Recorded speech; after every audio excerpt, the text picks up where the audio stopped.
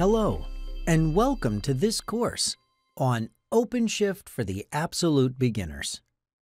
This course is put together for you by Mumshad Manambeth, who is an IT solutions architect and specializes in cloud, automation, and DevOps technologies.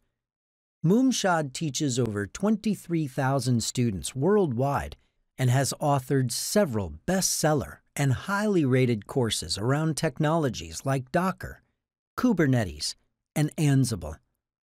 Mumshad specializes in teaching technology in its simplest form for the absolute beginners, with interactive and hands-on labs and coding exercises that make learning so much fun. Let's take a look at the structure of this course. This course contains a series of lectures where we will be discussing the basic concepts of OpenShift. These are followed by some demos on setting up a test environment and getting started with OpenShift. We have optional quizzes that test your knowledge after each lecture. These are completely optional. You don't have to pass these to continue with the course. We then have coding exercises that will help you learn and practice OpenShift and Kubernetes configuration files in YAML.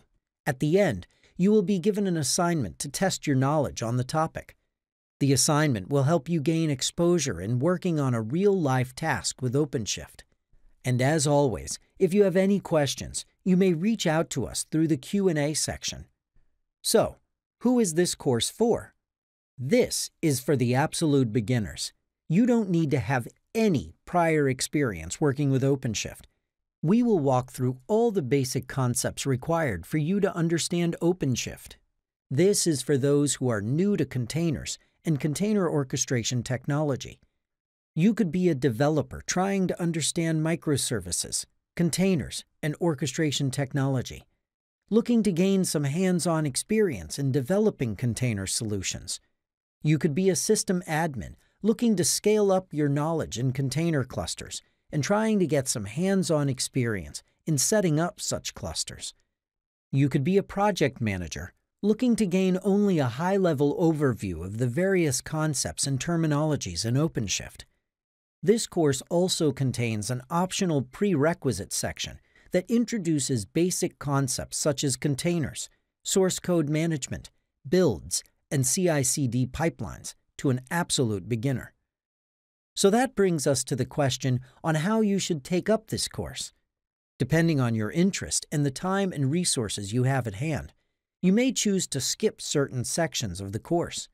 If you are really short on time and only need a high-level overview of OpenShift, only go through the lectures.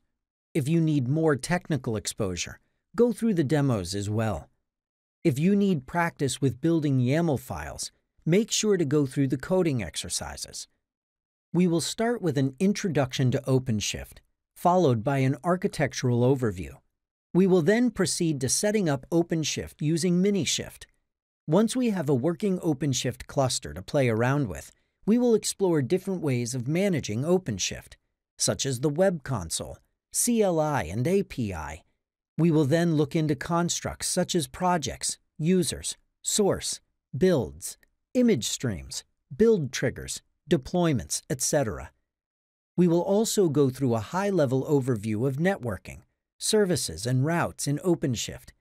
We will look at scaling an application in OpenShift and how persistent storage can be configured on deployments.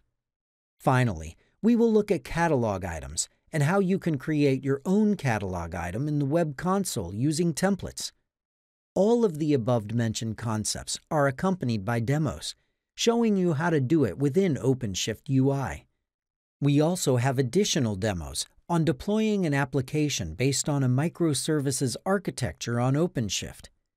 Wherever necessary, we have optional prerequisite lectures available to get you up to speed with the relevant topic.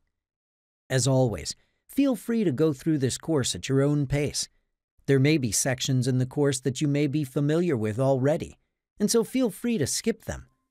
So let's get started, and I will see you in the first module.